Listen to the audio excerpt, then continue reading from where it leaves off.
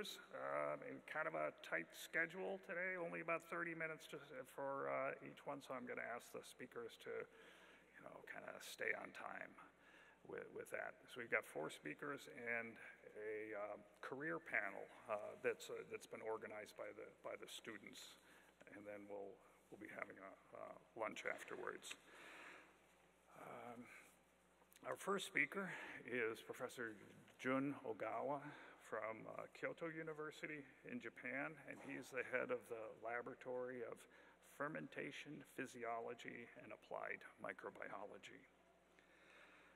In the US, most of the prestigious universities are private universities, but it's actually reverse in many of the Asian countries, for example. So the public universities like Kyoto and Tokyo University are the most prestigious ones there. And he is a well-renowned, highly renowned professor, and he has won a number of awards just recently. And he's won the Tsinghua Biotechnology Award. He's a fellow of the American Oil Chemistry Society and the Chevreul Medal by the French Association for the Study of Lipids. And I have one more comment before I introduce him, and that is as you listen to Professor Ogawa's talk, to look for the Eastern approach to science. Something that I had never really considered, but it's something that I've discussed with him several times. What is the Eastern approach to science? I mean, the contrast is with the Western approach to science. I think the Eastern approach is more holistic and interconnected, in contrast to the more analytical and separation of phenomena that we typically do in Western science. So if you look at even the name of his laboratory, Fermentation Physiology, I think of a fermenter as a bunch of isolated bacteria, right? But he's thinking about it as an organism. An organism has physiology that changes, a completely different view of what a fermenter, what's going on in a fermenter. So the title of his talk is From Function to Genes, Enzymes, and Communities, Creating Novel Biotechnology Tools. Welcome, Professor Ogawa.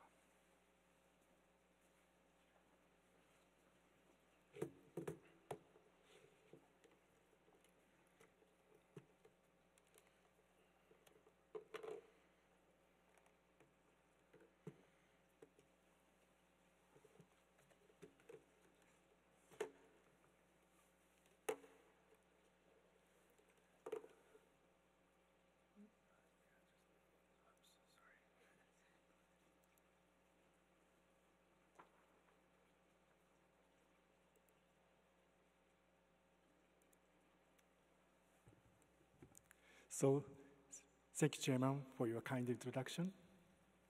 And thank you for Professor Romas Kazaluskas and other organizing member from Minnesota University, and also Dr. Shotaro Yamaguchi and other organizing members from Amano Enzyme Company to invite me here and giving me the great opportunity to talk our current activity related to something enzyme and function of microorganisms. Today, I'd like to talk about this title, From Function to Genes, Enzymes, and Communities, Creating Novel Biotechnological Tools. So somewhat strange title, but I make effort, finally, you all understand this concept. Of course, biotechnology is a key tool for keeping healthy us. Biotechnology, for example, bioprocess using biocatalyst is important for future society. For example, replacing chemical process by bioprocess using biocatalysis can reduce the energy consumption and also reduce the generation of waste and carbon dioxide. Future sustainable and eco-friendly society requires much more diverse biotechnology tools, of course. So how to expand the biotechnology tools? This is our aim. I think microorganisms are important sources of novel biotechnology tools such as biocatalysts. So as Lomas mentioned, I'm a researcher in fermentation physiology and applied microbiology, so mainly focused on these. This is our strategy for the screening of biotechnology tools in microorganisms. So we usually start from collection stage, that is analysis of natural environment, next microbial consortia, and isolated microorganisms and make library, and moved to the analysis and development stage of metabolisms, genomes, next enzyme, gene, and finally use these results to develop a process for useful compounds production, etc. Modern omics technology supports these strategies. And together with synthetic biology, we now make possible a little to synthesize artificial microorganisms with hopeful function. What is next? Maybe design and development of microbial functions expressed by microbial consortia.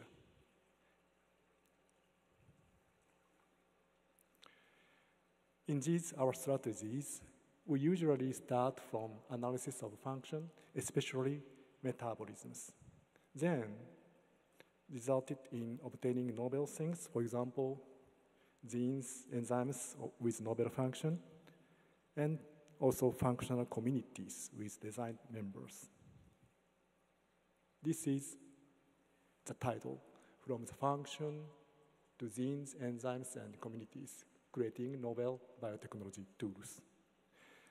So I would like to introduce our current activity regarding to screening in microbial metabolisms and the finding of genes and enzymes with novel functions and constructing functional microbial consortia with designed members. Also, I would like to mention about the utility of omics technology. The first example is amino acid metabolisms and finding of amino acid hydroxylase, together with mention on the genomics for diversification of biocatalyst. What is the target function in this case? The function is 4-hydroxyisoleucine production, and analysis target is L-isoleucine metabolisms in microorganisms. What is 4-hydroxyisoleucine? 4-hydroxyisoleucine HRL is a potential drug candidate for the treatment of diabetes and obesity. It is contained in fenugreek seeds. This is harmful calorie, but the amount is too low. So enzymatic processes are promising for HRL synthesis that needs high stereo and functional group selectivity. We analyzed L-isoleucine metabolisms in microorganisms. This used actually long days, for example, in this case, 7 years. But finally, we found a very unique L-isoleucine metabolisms like this. This is a pathway for producing AMKP. This is an antibiotic. But the first reaction is very hopeful to hydroxylate L-isoleucine regio and stereospecifically. So we analyzed the enzyme catalyzing the first reaction and revealed that this is an Fe2 alpha ketoglutarate dioxygenase novel type 1. This enzyme IDO catalyzes stereo and regio-selective hydroxylation of L-isoleucine and produced 2S3R4S HRL specifically. Very unique enzyme and useful enzyme.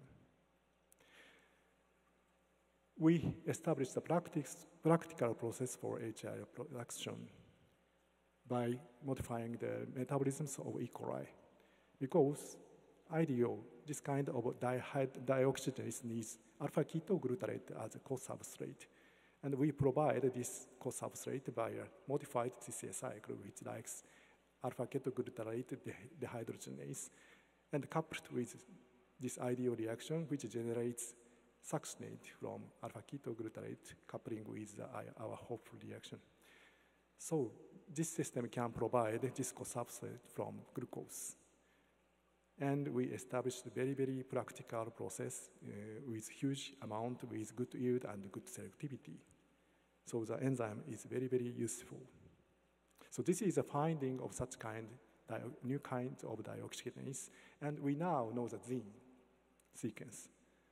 So based on this gene sequence, we searched the homologous enzymes in genomic information.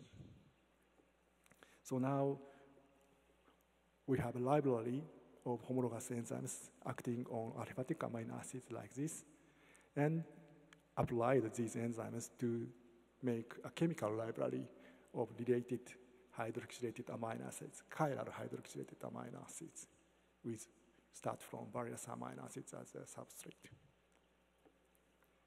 So not only aliphatic amino acids, we also found unique enzyme act on cyclic amino acids like this.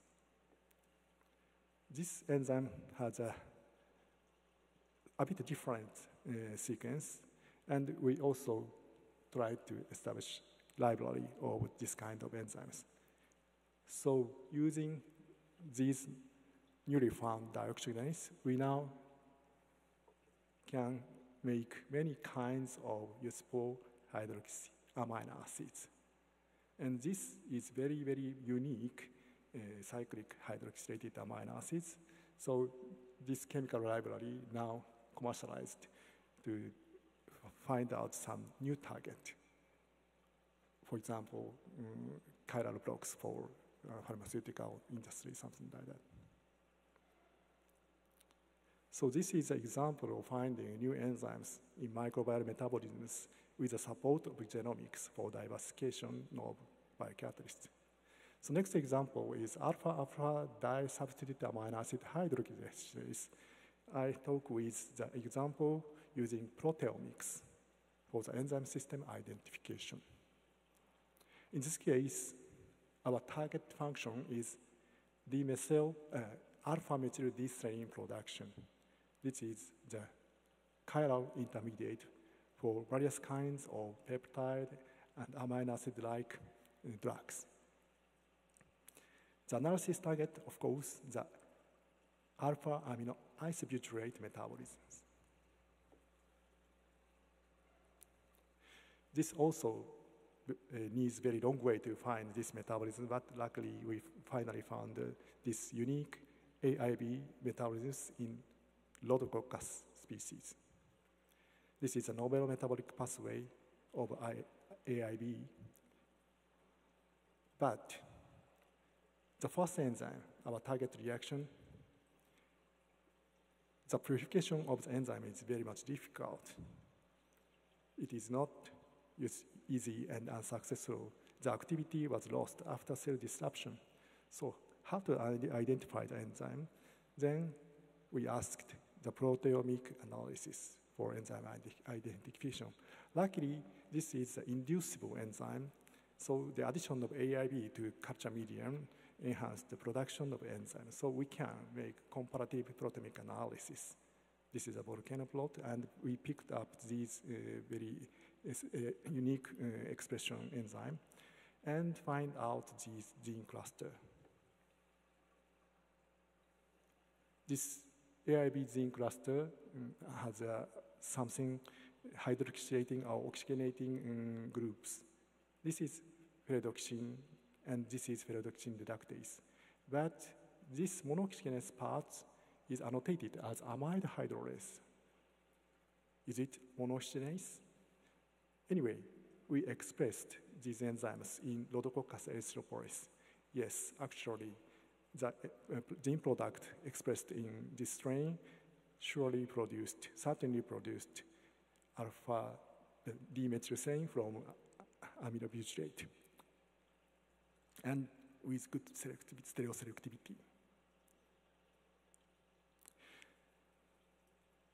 So the gene AIB H1 and H2, the amino hydrolase homologous gene product surely act as monooxygenase with this electron transport system. Now we are analyzing this totally new monooxygenase by crystallographic method. And now we know the monooxygenase is a novel type of non-hem diiron monooxygenase.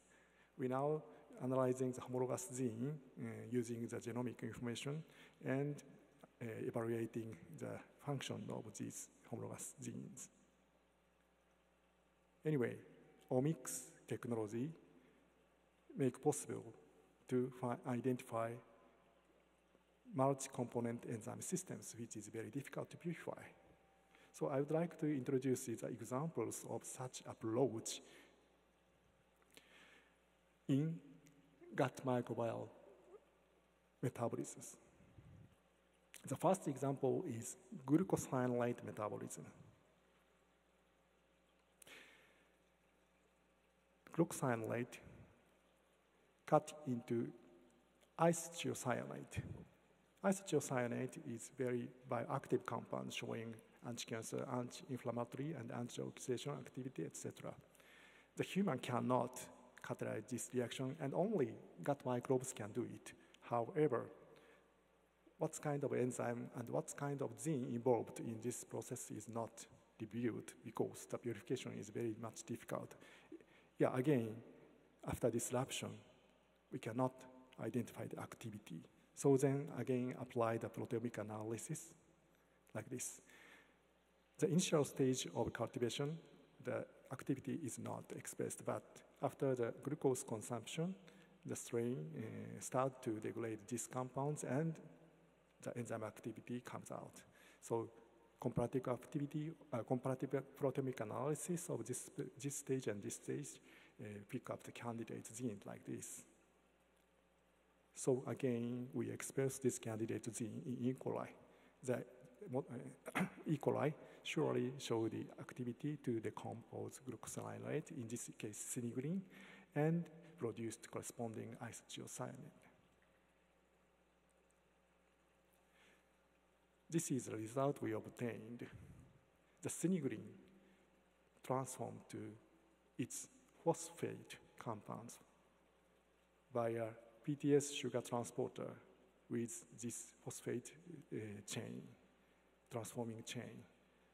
And the phosphorylated substrate then cleaved into these compounds inside the cell. Anyway, so this is very complex enzyme system. So of course, that cell disruption totally lost this activity and very difficult to find out. But the new technology, for example, comparative proteomics, can possible to identify such complex system. So analysis of homologous gene distribution in gut microbes in relation with human health now ongoing, and we also use this result to produce supplement for human health now. Next example is very similar, and also is analysis of gut microbial metabolisms, elazic acid metabolisms to urolithin. Urolithin is like this, derived from elagitannins via elazic acid. We identify, this is very unique dehydroxylation reaction under anaerobic condition. We identify the electron transfer system with hydrogen molecule as an electron donor, and also identify the initial enzyme catalyzing this elazic acid to urolithin M5 as lactonase, hydrolytic enzyme. But the successive reactions, dehydroxylation is a very complex system. And enzyme activity again lost by cell disruption. Then we again apply the comparative proteomic analysis like this, and luckily find out the target gene cluster and expressed in E. coli and identified these very complex enzyme systems which catalyze a unique, very unique dehydroxylation reactions like this. So analysis of homologous gene again, gene distribution again, carried out in gut microorganisms in relation with human health, and also the result applied for the development of such kind of supplement. So now, with the two examples, I introduced that gut microorganisms are a good source for novel biotechnology tools, especially for food purposes. We are now analyzing gut microbial metabolism of food-derived compounds to find new metabolism and enzymes. So I'd like to move to the next story about gut microbial fatty acid metabolisms, that is pure for saturation metabolisms. And after this finding, together with metabolomic analysis, we established a chemical libraries of metabolites to develop many new health-supporting compounds. This is our result. Polyunsaturated fatty acid saturation metabolism found in gut lactic acid bacteria. It is a very complicated reaction. Apparently, the reaction is saturation of this delta 12 double bond. For example, in the case of linoleic acid, the metabolism generated oleic acid, so saturation reaction. But the reaction is very complex. Metabolism is very complex, involving 1, 2, 3, 4 enzymes, catalyzing 1, 2, 3, 4, 5, 6 reactions. The first reaction is hydration at delta 9 double bond and generate this hydroxy fatty acids. Then dehydrogenating into oxyso. And migration of double bond results in the enon type of metabolites. And this enon type is saturated like this. And reverse reactions of dehydrogenation and hydrogenation finally accomplish this saturation reaction. These metabolisms involve very unique, newly found metabolites. So such finding of multi-component enzyme system is useful to design cascade reaction. So using designed cascade reactions, we now established the chemical libraries of these unique metabolites, not only from linoleic acid, but also from alpha-linolenic, gamma-linolenic, and so on.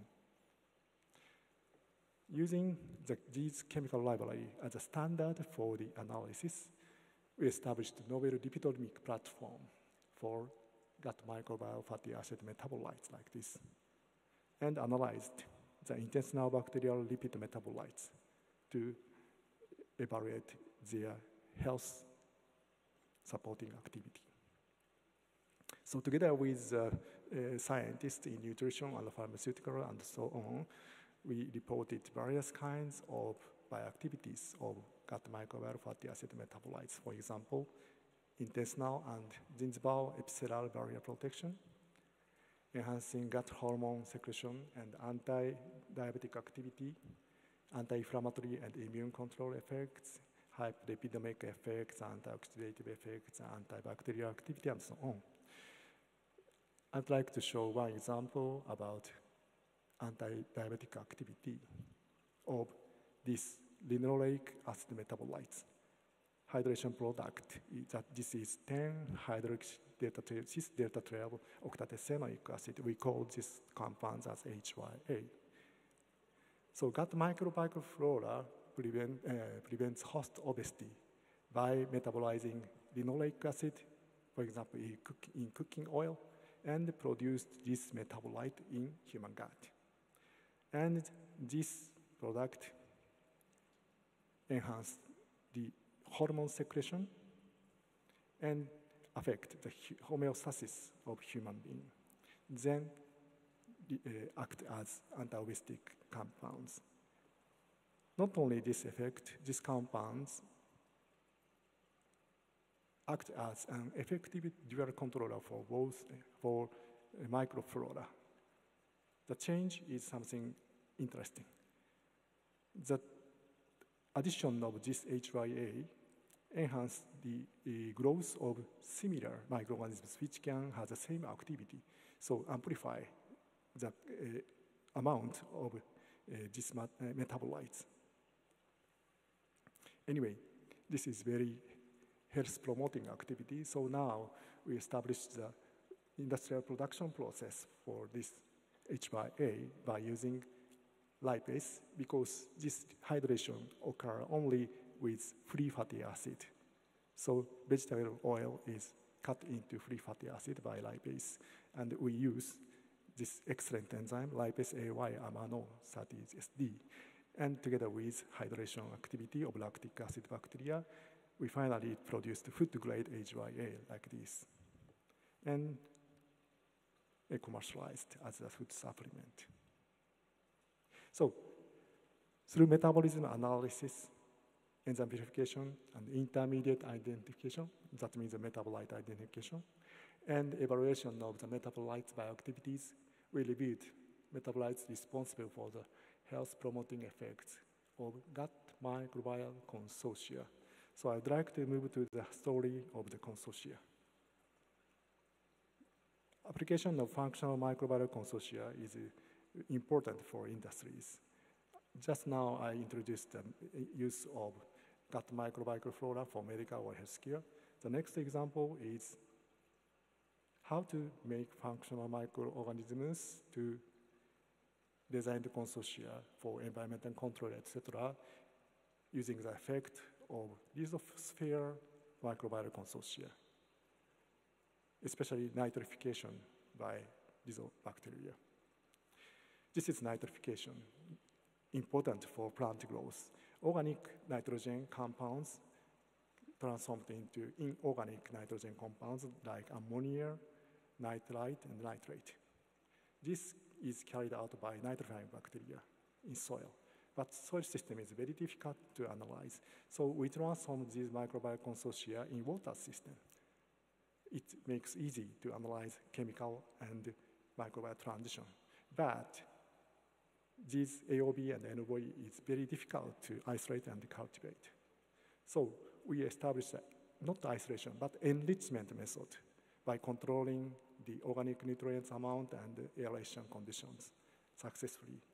So after this enrichment, we can clearly observe the generation of ammonia, nitrite, and nitrate together with the transition of microbial consortia. For example, ammonia generation catalyzed by this specific strain, and the nitrite, this strain, and the nitrate, this strain. So representative heterotrophic bacteria and autotrophic nitrifying bacteria acting in each ammonification and nitrification stage are identified, then reconstructed of simple microbial consortia for nitrification like this.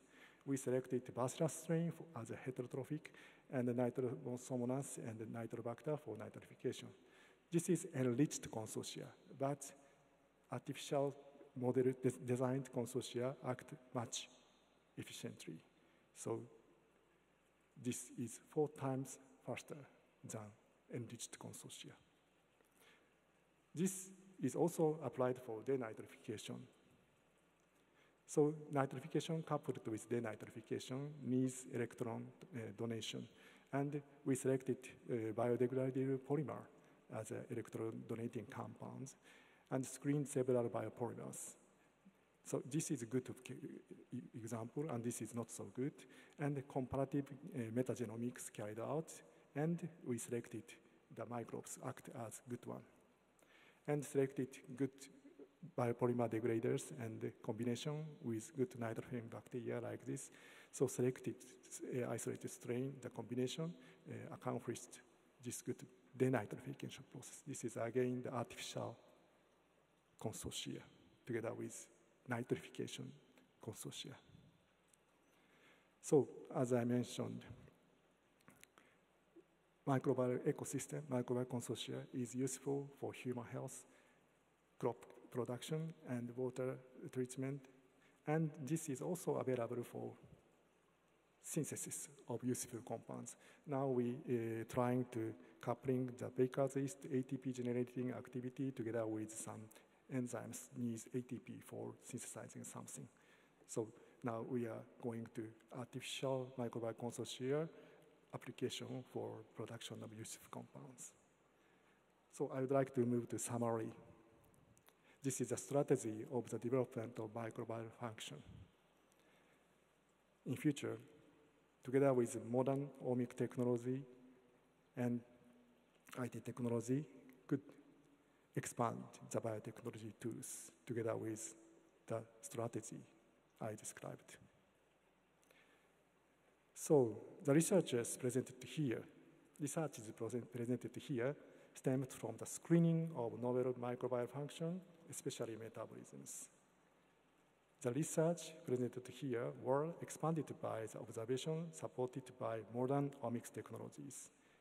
So this research will contribute to future sustainable society through application of unique microbial function as biotechnology tools. My professor said like this. This is something like Eastern philosophy for research. 天候権君子もって務めています。The working of nature are healthy. We should follow the nature and work hard to learn more from nature. This is the research. So I would like to say thank you to my collaborators and founding supported this research, and also would like to say thank you for your kind attention.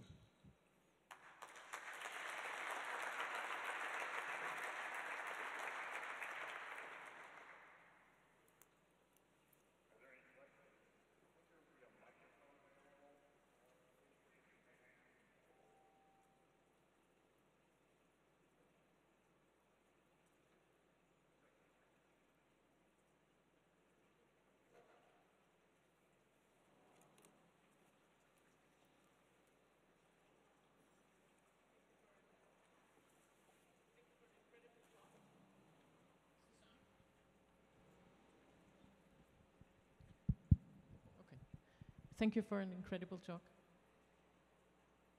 So you went quickly through the proteomics optimization of the expression. Can you elaborate a little bit more on the details there, please?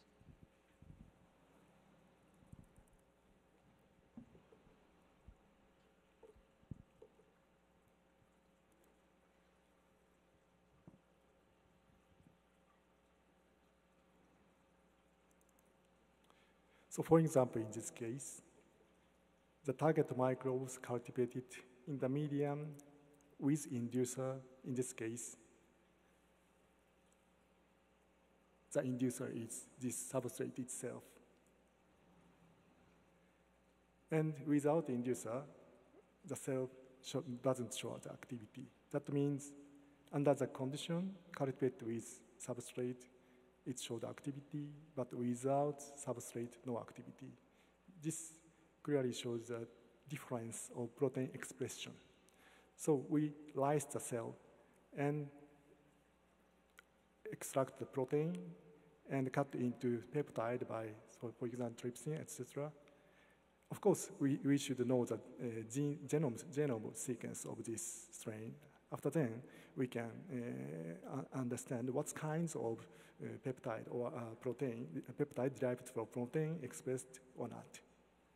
So it needs genome information, of course, and such conditions on and off, and can compare the expression level of some genes. But to identify the much interesting enzyme, we know another information. For example, some fat related to oxidation system.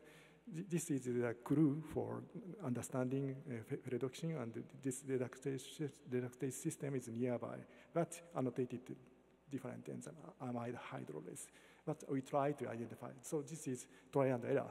And luckily, we can successfully to identify the enzymes. But the important is how to know the expression difference pattern and also genome information.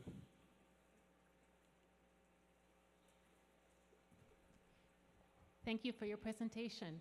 I wonder if you can comment on how you keep the microbial consortia stable, the ones that you construct, if you can comment a little bit on that. Yes, it's very important.